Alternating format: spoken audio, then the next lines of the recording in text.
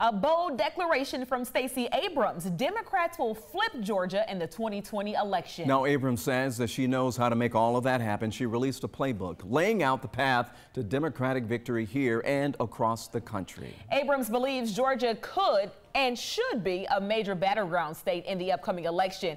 There are 2 U.S. Senate seats and what Abrams calls 2, quote, hotly contested congressional seats at stake. Yeah, that's right. So if the Democrats win those races, it could also help change the political structure on Capitol Hill. Natisha Land sat down with Abrams today to find out why she thinks she has that secret sauce. Stacey Abrams is not going down without a fight. The state is entirely likely to flip.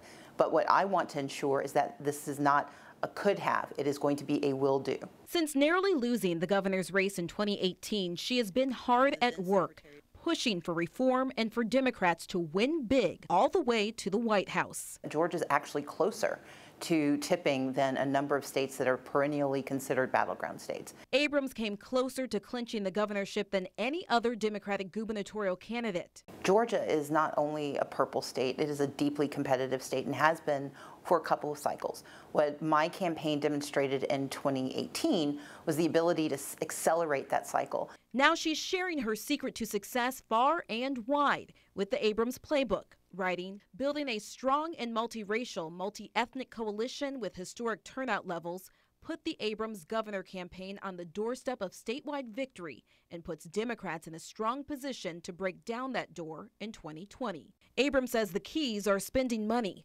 tens of millions, and convincing voters to show up. But Republicans could respond too, especially with a well-laid-out strategic roadmap from the other side.